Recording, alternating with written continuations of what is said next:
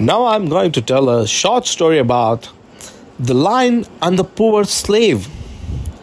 There was once a slave who was treated cruelly by his master. One day, he couldn't take it up anymore and ran away to the forest to escape.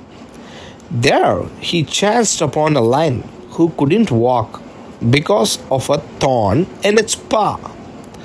Although he scared, the slave mustered his courage and took out the thorn in the lion's paw.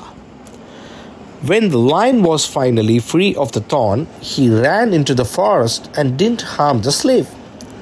Sometime later, the slave was caught by his master along with some animals in the forest. The master then ordered the slave to be thrown into the lion's den. When the slave saw the lion, he recognized it as the same lion he helped in the forest. The slave was able to escape the den unharmed, and he freed all the other animals.